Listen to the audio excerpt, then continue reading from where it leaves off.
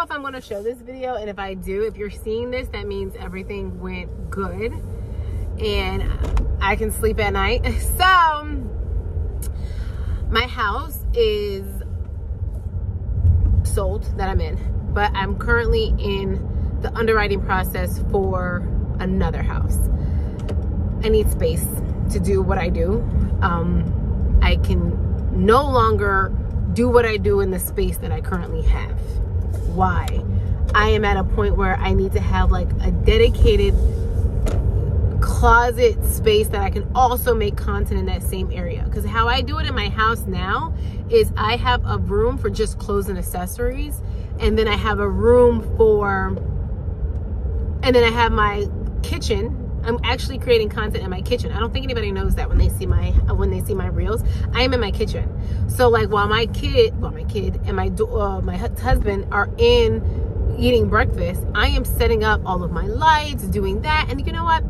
I just don't think that is fair to them. Like one side of my dining room table will be all accessories, all junk, and they probably have a sliver to eat off of. And yeah, no. So I'm like just waiting to hear back right now. It is Wednesday the 4th. No, Thursday the 4th. Thursday the 4th. And I'm supposed to hear back tomorrow because on April the 8th, I'm sorry, we have to have our financing finalized in order for the closing to go through on time.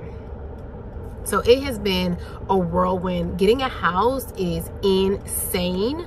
Like, you literally have to give them every single thing. I feel naked. Like nobody knows this much about like my finances. And it's like, if this doesn't go through, I would be devastated. The way I have to put packing into overdrive, like, who's helping me with that? I don't even want to take down my clock, okay? What about my plants? What about my mirror? What about this mirror? Who's doing this? Oh my God, y'all. I look like a fucking shit show. I don't give a shit. Oh my God. Oh my God. Oh my God. So, I just got the fucking email. And they were like, oh, we accepted your loan application for the house.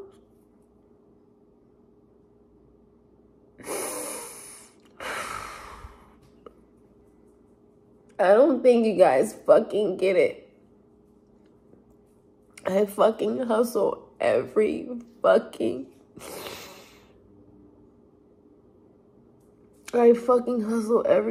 day, bro. Every day. And the fact that, like, God sees my hard work, and the fact that, you know, like, this is a lot. There's a lot. I was praying. I've been praying to my freaking grandma, my papa who passed away, everybody, my aunts, plural. Just like, please, God, please, God, please, God.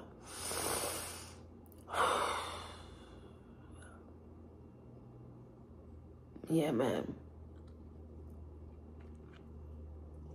I just can't wait to move. I can't wait.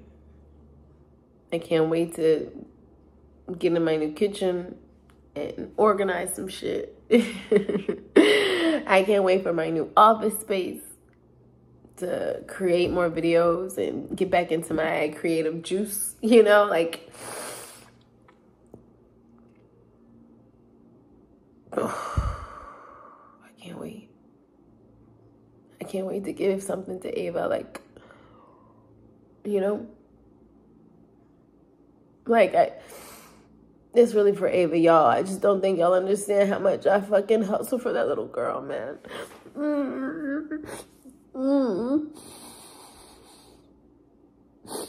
I want her to see her mom be like a fucking boss bitch. I want Ava to know that she can do it too, you know?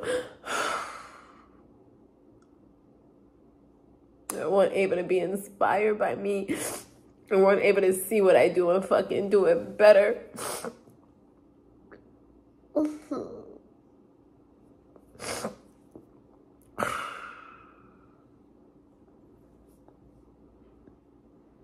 Yeah. That's what I really want.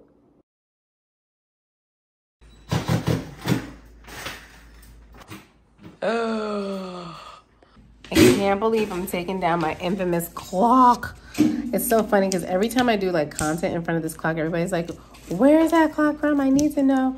This is like the best $20 I've ever spent in my house. Like, it was such like a focal point and like a he don't know I'm talking to y'all. He think I'm talking to him. It was such a focal point. So I'm like, oh, what can I do? What can I get from Amazon to top this in like the new house, you know? So he just want, babe, say something. I know you want to be on camera. Oh my God, I've had this picture for years now. I mean, like when we first moved into our first bedroom apartment together, and I was like, oh my God, we're gonna put it here because of this. But I just feel like no place for this. So this was from IKEA. It looks, oh my God. You know that feeling when shit starts to like settle in? My heart's pounding. Okay, so I said I was gonna document, so we're back at it. Ah! Okay, so this morning we closed on the current townhome that we're in. So what does that mean? We signed all the paperwork that we needed to sign in order to transfer ownership to the people that are moving in. So we did that. That was really, it was a lot of signatures. It was a lot of information, but it was really good, really good. Then after that, we took Ava to school, and then we just got the U-Haul truck. So Sharif is following me now with the U-Haul truck. We got like the 26, the big one, to move out of our townhome. Only because I feel as though we got a lot of BS in that garage. And y'all, if y'all own a home, y'all already know, like, the garage accumulates quick. And it's so funny because I felt like we threw out a lot, but then like looking at the garage, I'm like, just this garage alone is that freaking, you know, U-Haul. So it's a bunch of mess, and I'm hoping that with the new home and with this extra space, you know, we are oh, hold on, sorry, Sharif called. He was like, you're going the wrong way.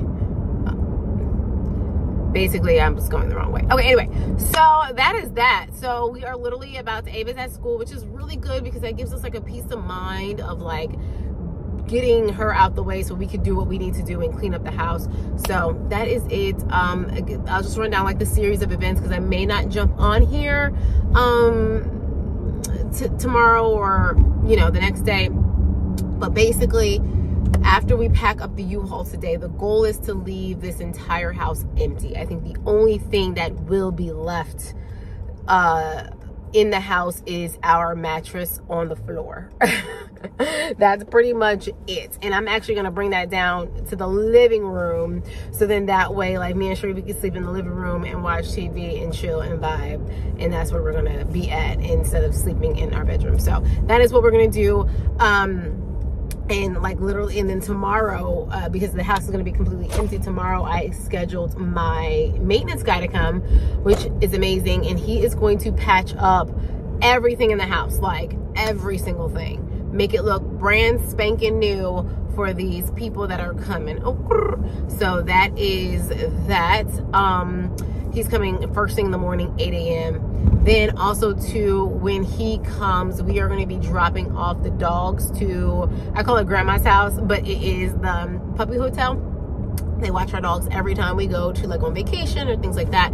So they're going there because they utilize the backyard to go to the bathroom, and I just want to clean that all up and make it all fresh smelling and whatever the case may be. My mother-in-law is watching Ava. She's spending the night over there, so then we can have like just go time. So she's picking her up right after she gets out of school, and then that way me and Sharif can focus on the actual moving out of the house. And then last but not least, we have Sunday a cleaning lady come to clean up the entire house, which makes life so much easier. Okay, easy breezy. So that is what we're going to do, and that is a series of events. And then Monday morning, what we do is we have this thing called the final walkthrough, so everybody can see like what's going on in the house and, you know, make sure everything is good. And we are done. We are officially done. Yay. Yay.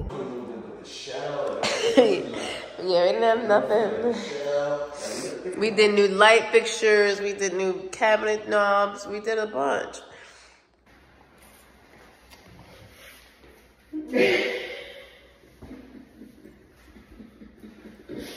End of one chapter, beginning of the next one. We appreciate all the memories we had here because we grew our family, we grew our love, we grew our businesses, we grew our success, and we grew as person and people and man and woman.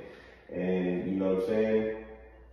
This is one of the things that, you know, you gotta embrace and cherish day by day. Live in the moment so that when this moment comes of the next step in your life, guess what? You feel good